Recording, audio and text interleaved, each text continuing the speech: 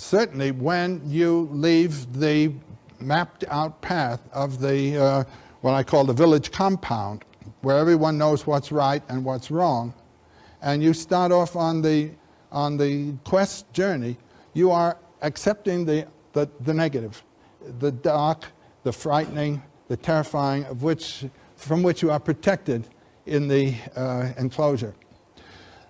Jung said something very interesting once, and I've thought about it and talked about it with other people, and it seems it's quite true.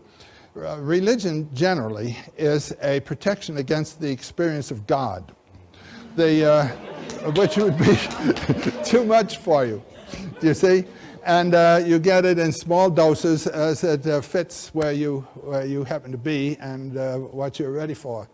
But you see what happens when Actaeon was not ready and experienced the goddess. It goes to pieces. He's transformed into a stag and consumed by his own nature.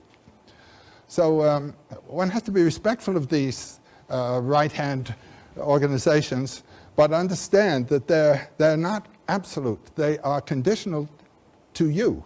They are condescensions, you might say, to your own limitations. But if those aren't your limitations anymore, if you know more than Daddy knew, it's time to leave the camp and have your own adventure.